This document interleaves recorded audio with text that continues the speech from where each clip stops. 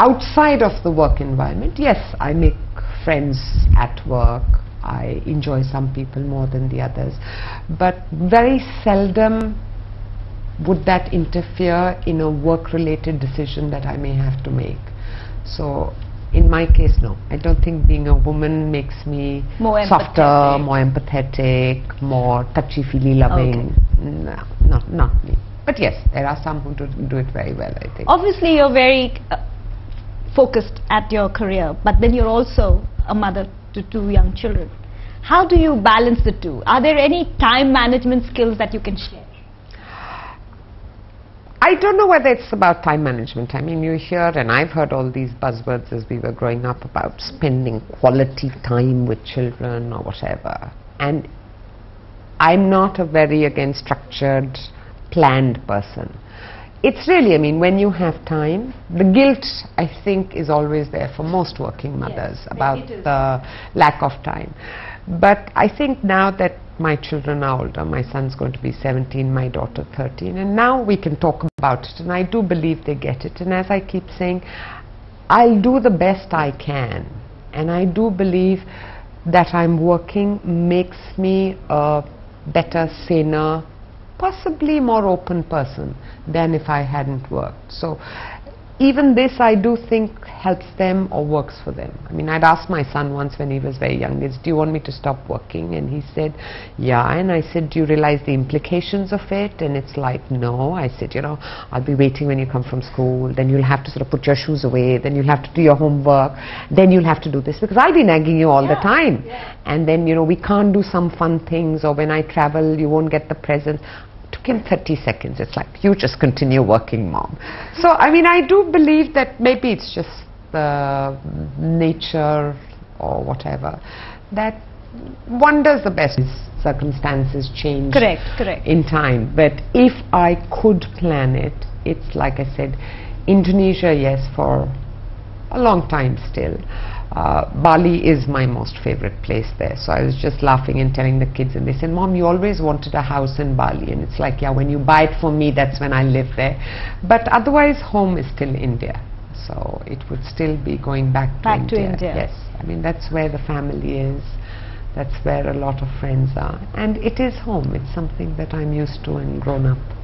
In the last so many years that you have worked, has there been any point which you've had regrets or something that you would like to change? No, I can't recall any, but that's also probably to do with the way I think, is there's no point regretting something. Correct. Because if you're regretting it, then I do believe we always have choices and options. So if there was something I really regretted, I should have been able to change or take an option. So to that extent, very positive attitude to have. It does help, because I mean, otherwise you're just living in the past.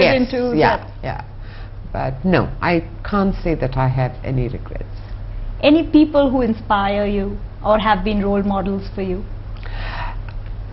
A lot of them, I think. And I think even today there's always something to learn from anyone around you. So over the years, I can't attribute it to any one single person, but yeah, different characteristics, traits or inspiration that I've got from a whole lot of people. Starting, of course, with my immediate family, which is my father and his absolute will to excel, my mom and her strength, my sister's patience. I mean, now my kids teach me things which I do believe will help me improve in being a better person. Since they are the most critical of them all. They are the most critical, but yes, and they're also their own personality. And like I said, as my son keeps saying, if you could just chill, Mom. So it's like, yeah, maybe I do need to chill a bit.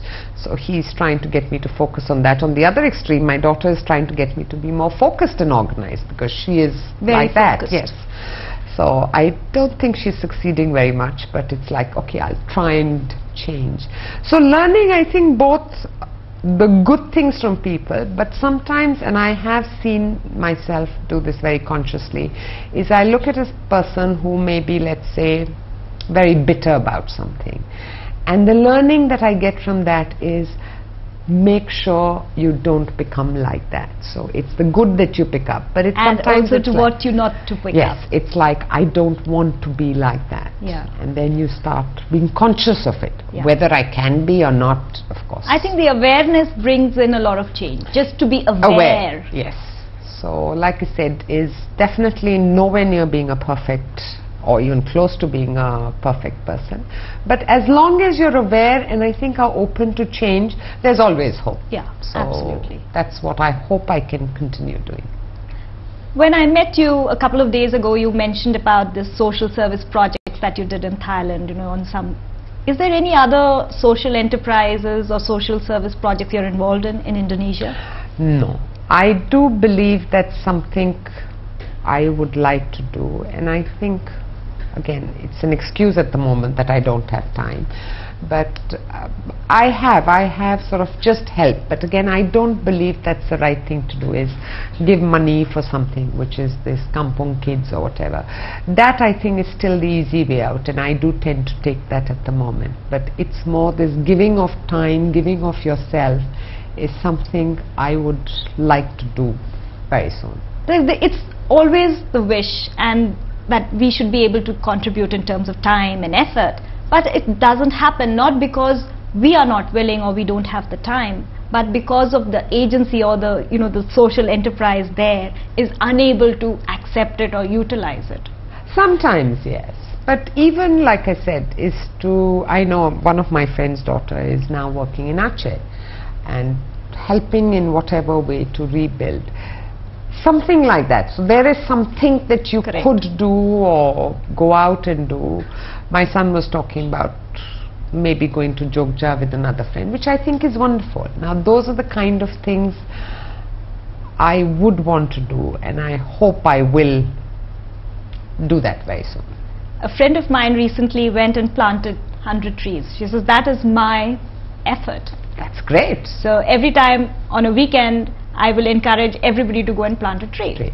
Means that is one major thing that you can do without going into anything. Yeah. I mean, my daughter does that. Like I said, my son was wanting to do this. My daughter, her thing is every 3 weeks, believe it or not, I can't believe she's my daughter, she'll clean out her room, she'll clean out her cupboard and take out things she doesn't use, which I think we don't do very regularly, more out of laziness, or at least I don't. And it's like she'll take them out and she says, now I want to give these to someone. So it's things like that, but maybe to do it in a more planned, organized manner for myself is what I'd like to do more of. We're in the last few minutes of the program, and is there a message that you can give to the viewers here, especially in terms of what you can do in Indonesia and what are the things to look out for, such that it will help them in their careers and in their lives here in Indonesia? I think for any expat, but now there are a lot of Indian professionals, as you know, who are coming into Indonesia. Mostly, even in the past 13 years, I think most of them have been very successful, and that's great, because when one is successful, I think that opens the doors for 5 more to come in. Correct. It's if they come in, and the ones who have been successful, I think essentially it is having an open mind, being accepting of other people, other cultures, etc. Viewpoints. If they do that, if they're open and they are accepting, the skills, the brains, the intellect, well, most Indians, as you know, have that. So but that becomes less important than some of these other traits. And if they come in with that attitude, they will be very successful. I think they'll contribute a lot. But more than anything, I think they'll become better people, enriched, and they will absolutely love this place then, as some of us have, that's right. Yeah. So it's really that, and always to have their sense of humor, because some things are different and difficult, the traffic, you need your sense of humor to cope with things like that on a day-to-day basis. But by and large, I think it would be wonderful for anyone who comes in. It was really wonderful having you here on the show, Ranjana, and we enjoyed sharing bits of your life, about your children, about your work and your viewpoint on Indonesia. Thank you so much for being here. Thank you very much for having me on this show. It was really a pleasure having you here. Thank you. This is India Talks, brought to you by IndoIndians.com and QTV, a channel for decision makers. Watch, know and decide. Thank you and see you next time.